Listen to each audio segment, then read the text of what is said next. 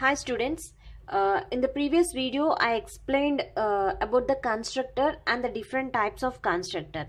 So the different types of constructor, I explained about the default constructor,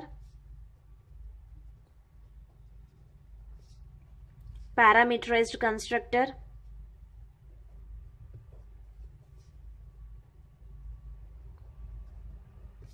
and the copy constructor. Okay, so these are the three different types of constructor. Now let us see the different ways of calling a constructor. Okay, the ways of calling the constructor. So if you want to call a constructor, you can use this different ways. So the first one is the implicit call. Implicit call, and second is the explicit call. Explicit call, and the third one is the dynamic initialization. Dynamic initialization.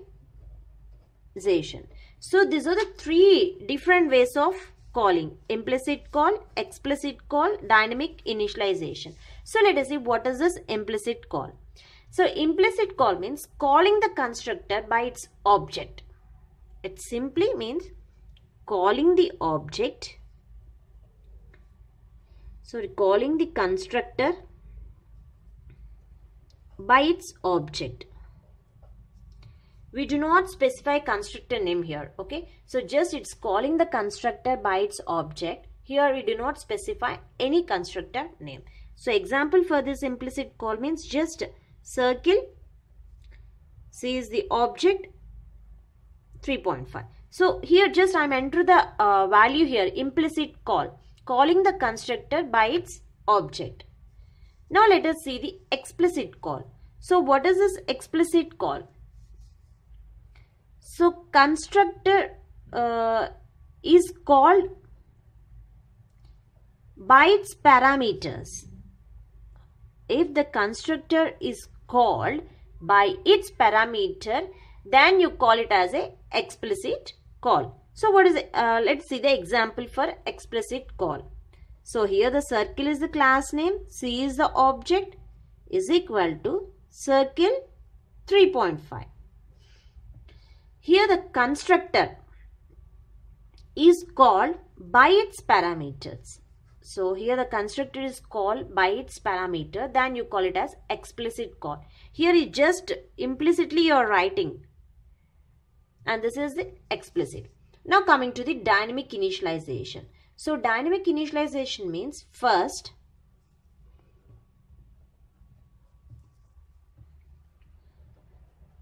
memory is allocated.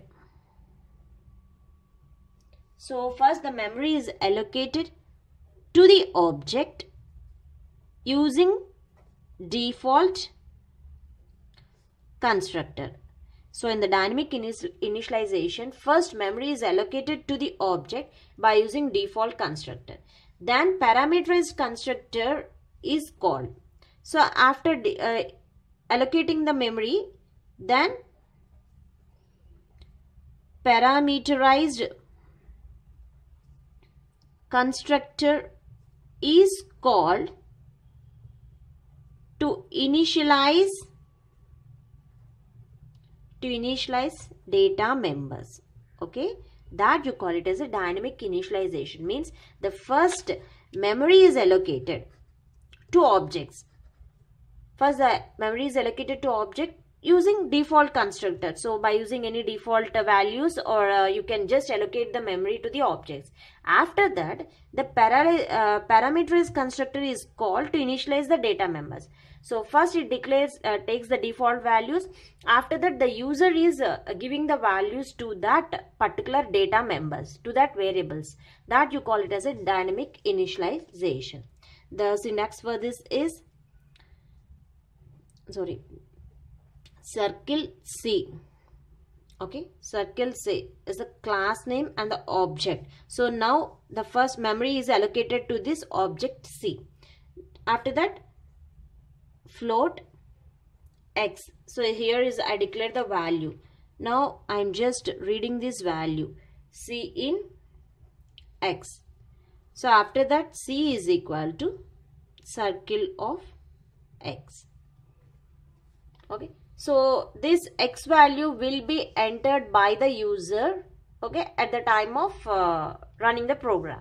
That is that you call it as a parameterized constructors. So this is the parameterized constructor, the circle x. So these are the three different ways of calling the constructor. You can call the constructor by implicit call or explicit call or dynamic initialization. Now let us see the characteristics, the special characteristics of the special characteristics of constructor. So what are the characteristics of the constructors? Let us see. So you have to follow some rules like that. The first one is they should be declared in public section. So if you want to declare the construction, you have to be noted that they should be declared in only public section. Next, they do not have any return type. So did you observe that program? So whatever the constructor, wherever we use the constructor name is same as a class name. So there we are not using any return type, not even void also, not even void. Okay, so first they should be declared in public section. After that they do not have any return type values, not even void. Next, they get automatically invoked when object is created. So already I had said that this constructors will be automatically invoked when object are created. Now, so they cannot be inherited through derived class. So you have to be note that they cannot be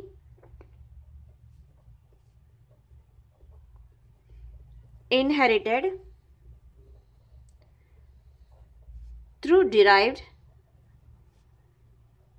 class and can call the base class constructor. Means they cannot be inherited through derived class, can call the base class